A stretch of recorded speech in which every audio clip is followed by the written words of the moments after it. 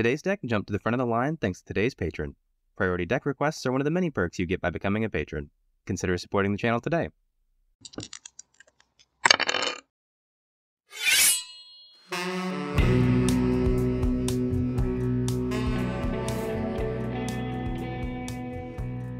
Welcome back to today's build. I'll be your guide to this wonderful game we all love. Let's get started. Today's deck is anything but a pitiful creature. His name is Smeagol, Helpful Guide, and this is Riddles in the Dark. Hang around to the end of the video to learn more about a giveaway. Smeagol is a fragile 4/2 that will give us a ring temptation at our end step if one of our creatures die. I won't explain it all, but I'll put up the rules text for the ring now. Broadly speaking, it makes a creature harder to block with benefits for attacking, though this is an oversimplification that we'll talk more about with our Sauron deck. When we do get tempted by the ring though, we mill our opponents until they hit a land, and then we get that land. So payoffs for milling our opponents and for them having cards in their graveyard are on the menu. I will make one remark though about your choice of ring bearer. Because Smeagol is a 4/2, that first ring ability doesn't do a lot to protect him, so we're probably going to try to avoid getting into combat most of the time with him, unless we have one of those single mana reanimation spells. But our other creatures are ones that we're happy with dying for Smeagol's ability, so those are the ones that we'll choose for our ring bearer, going to combat and sacrificing after damage if they survive combat.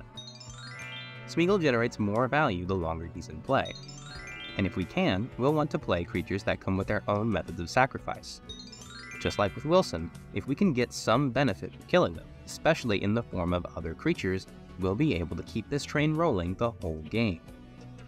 Since he generates value over time, we want Smeagol out as soon as possible, which is likely turn 3.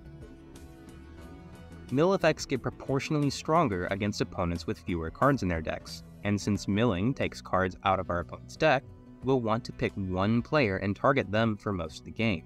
I say most of the game because if you mill them out and they lose, you will lose control of all the lands you've accumulated, so wait until you're ready to close things out to finish anyone off. Since we mill the most against the player with the fewest lands, we'll target the player most likely to have the least number of lands, and least likely to be using their graveyards. You also want that player to be playing lands in our colors, so that we can best use that mana. For example, Elf tribal decks are a strong target, since most of their mana come from mana dorks and are in our colors, but use your best judgment at your tables.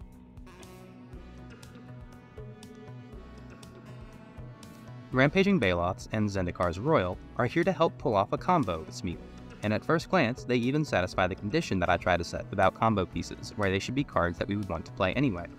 With all the lands that we get onto the field, these cards can make a lot of tokens for us. But next to Scoot Swarm, it's not even close. Since we're playing Smeagol on turn 3, we can play this turn 4 and make our land drop afterwards and have it do something the turn it comes in. I'm not saying that that's definitely the play pattern, but the option to do it is better than the 5 and 6 mana alternatives that are harder to make work the turn they come in. What's important is that it makes a creature, not how big that creature is. The Swarm also protects itself to a degree, since the tokens it makes are copies of itself, whereas the other tokens we'd get are not, so they're a lot easier to disable. Tireless Provisioner, Tireless Tracker, and Obnixilis the Fallen are all great landfall payoffs, but they're not really payoffs that we care that much about. We'll have enough lands that treasures are only kinda good, and our deck doesn't really have any synergies with food or clue tokens, and the damage here isn't really worth the mana cost on Obnixilis. Birds of Paradise is a mana dork, and an expensive one at that, but we're only a 2-color deck, so the mana fixing that the birds brings to the table isn't especially relevant for us, and the mana ramp it gives us is really weak in the face of all of our land ramp. Even on turn 1, the ramp isn't that helpful because a turn 2 Smeagol without anything to sacrifice is just exposing our commander to removal without needing to. If for some reason you decide you do want a mana dork in this slot, try out Basil Throw. It's cheap, sacrifices itself, and taps for 2 mana instead of 1. Eternal Witness isn't bad, but we can do much, much better. Having this effect attached to a body would be a lot stronger if we cared more about the enter the battlefield effects, but we don't. So this card's best upside over other regrowth effects is its ability to be sacrificed for Smeagol's ability. But we can get a lot more utility out of a Split the Spoils, which will grab us 3 cards from our graveyard for 3 mana. Since so many of our creatures are the kind that have ways to sacrifice themselves, we don't have to use any external sacrifice deck to get them back off the field like we would with Eternal Witness, and getting those back will provide more value over time than the Witness will. Moldervine Reclamation is a bit too top-heavy for my tastes. We're not a deck trying to sacrifice a bunch of things all at once, we're only trying to sacrifice once on each of our turns. Everything after that is diminishing returns. So Deathreap Ritual will be better than this for our purposes. The Ring Goes South does provide us with a Ring Temptation, which we definitely want, but its only other real payoff is lands, and since we're sacrificing a lot of our creatures, we're not likely to have the board presence necessary to make this really strong. I'd rather be playing another creature that sacrifices itself than this, or at the very least another creature that gives us a Ring Temptation. Urborg, Tomb of Yawgmoth makes all lands swamps, so we can use any lands we take from any decks for our colors. But that kind of utility is really marginal in this deck.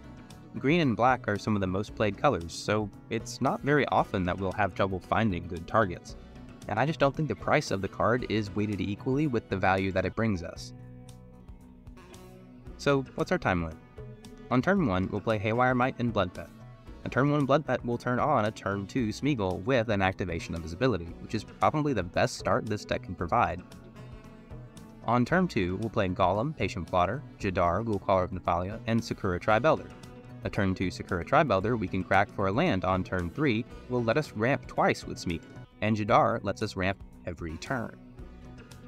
On turn 3, we'll play Smeagol, and from here on, our mana values might be greater than our turn count by a steeper and steeper margin, since Smeagol lets us ramp so often.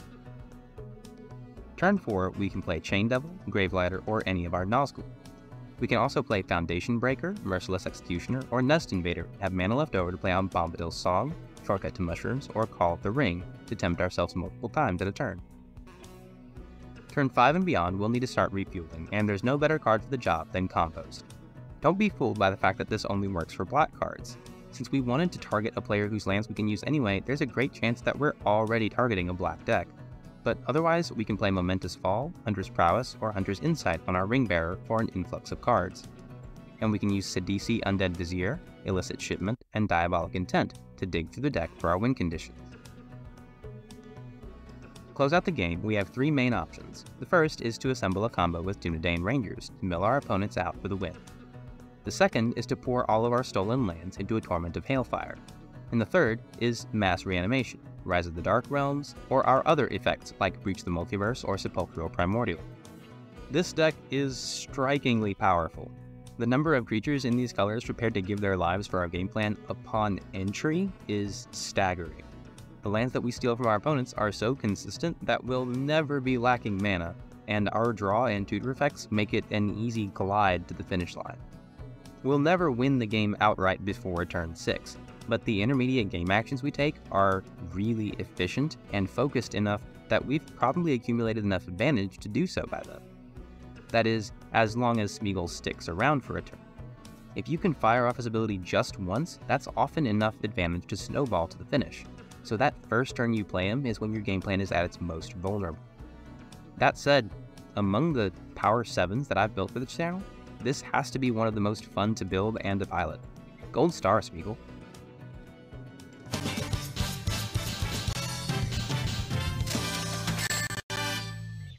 Special thanks to all my patrons on Patreon. When I started this channel, I wanted to provide insight into deck building decisions with my videos.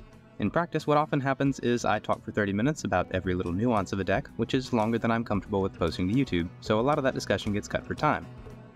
Here, patrons can find extended discussions on their favorite decks, in-depth guides on complex game actions, request priority deck techs, and more. So if you enjoy this content, consider becoming a patron today. One of the things my patrons have made possible is a special series of deck techs that I'm really excited to show off to you guys. When I finally get them all uploaded, I'll be giving away a special collection of altars and tokens that I've made, corresponding to each deck on the channel. For example, for the Merkle Lord of Bones deck, the prize is a set of double-faced altars of the most prominent cards in the deck, whose backsides are set in the constellation frame with updated text to show that they're acting as enchantments now. For every 1,000 views on each video, I'll increase the prize pool for that deck.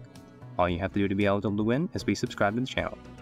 If you like this video, the next decks I'll be looking at can be found here in no particular order, so if you see something you like, make sure to subscribe so you don't miss them, and check out the playlist in the top left for more. Thanks for watching!